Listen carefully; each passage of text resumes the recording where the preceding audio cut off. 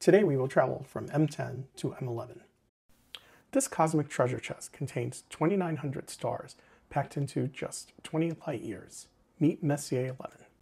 Discovered in 1681 by German astronomer Gottfried Kirsch, M11 is one of the most compact open star clusters we know. It's so dense that early observers thought it was a nebula.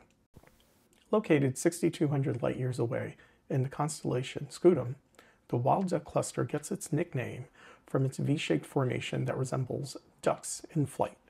These stars are about 250 million years old and still gravitationally bound together. You can spot M11 with binoculars on a dark night, but a telescope reveals its true glory, thousands of sparkling stars creating one of the richest clusters visible from Earth. A stellar city floating in space.